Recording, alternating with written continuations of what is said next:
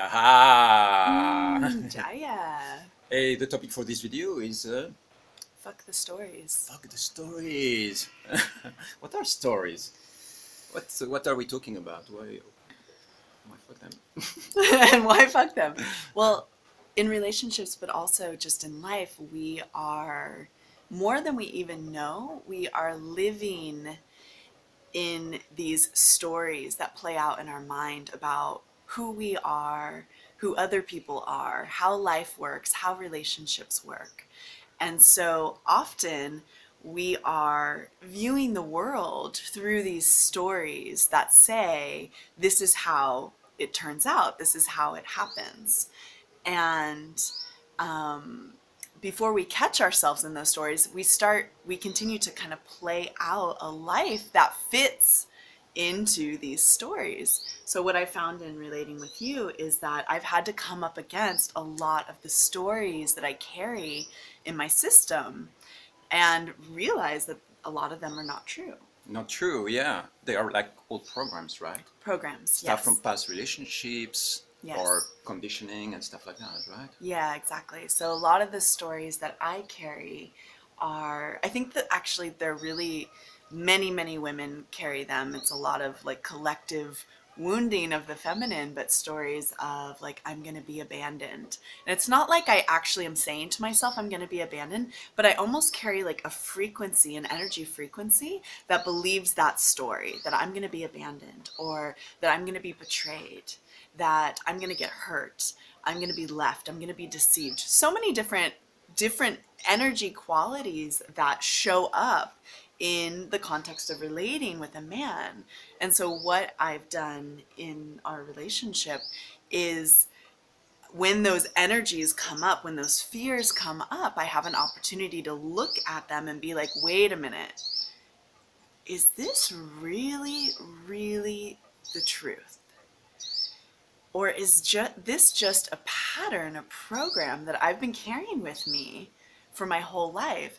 And part of how you'll know it's a program is if you feel it over and over again, then it means it's a story. It's a story that you're carrying. And I think part of the reason that we enter into intimate relationship is for those stories, that conditioning to come to the surface, so then we can call it out and be like, oh my gosh, this is not the ultimate truth about me. This is just a program that This is just a program, yeah. Yeah. What's really surprising for me to, for instance, when I was seeing Shelly entering into a story, it's like, because I'm in a different story, for instance, I care, right? I'm not going to abandon you. Yeah. It's not in my program, it's not in my desire.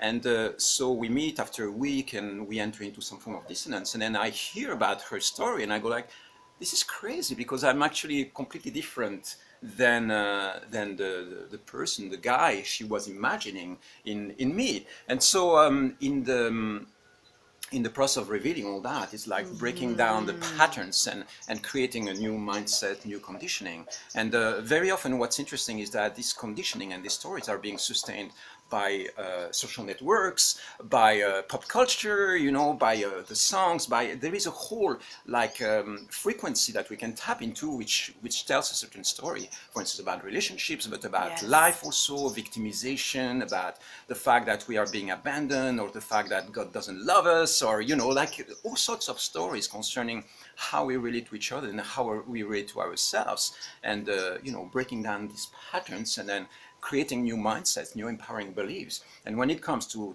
relationships and conscious relating, we are talking about designing really new codes, new codes of relating, like, this man loves me, this woman loves me, and reaffirming the codes that are going to be empowering for each other. Yeah. It's not an easy thing to do, to come up against your stories, but again, like if there's a particular energy or a particular story of vibration that you continue to feel in relationships, it means you have some sort of the way I think about it, it's almost like an embedded energy or an embedded conditioning that needs to be looked at, and eventually, if you look at it enough, you can overturn it. You can let it go and be like, this is just this thing that I believe, and I don't have to believe this. Like, I can believe something else. I can let go of this belief. And when we start letting go of these old beliefs that are ruling our life, then your reality starts to change. Because when you let go of all the fear that is keeping you small and contracted, then you start to live and be in your expanded self. And so that's what Yeah. we're all looking for. But part of the process is actually confronting the stories, confronting them as they come up. So look at them and look at them really closely and be like, is this true? Is this Exactly. really true? Is this true or not? Yeah. The way I design it, or the way the model that I have around that is that I call that conscious mind design and conscious thought design. And the idea is really that you can create the reality that you want to have inside of you. You can design what you're going to attract, and also the idea that the story is not just a thought. It's a multidimensional experience. It's like it's a combination of emotions, feelings. Sometimes you get hit by the story, or you get hit by this energy or by this program.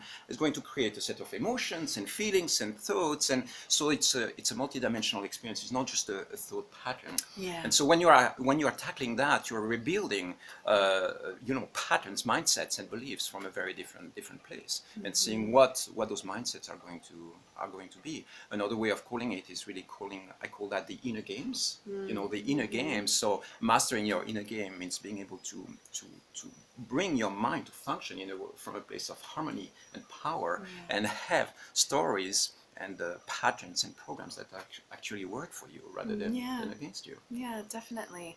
And then for myself on my own path, like eventually it's letting go of all story altogether. Like any story, good or bad, just like letting go and surrendering to the only thing that is true. Beautiful. Yeah. Hope this helps you. We love you. Bye.